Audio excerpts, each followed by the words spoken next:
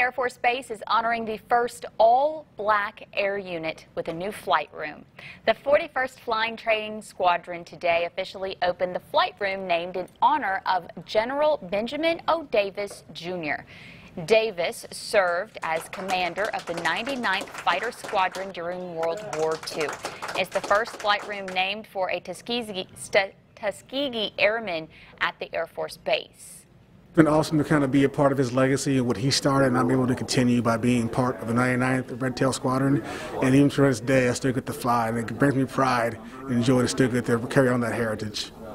In celebration of Black History Month, the Air Force will host a traveling Tuskegee Airmen Museum for the rest of the week. The museum will be accompanied by a P-51 Mustang painted in the likeness of General Davis's warbird.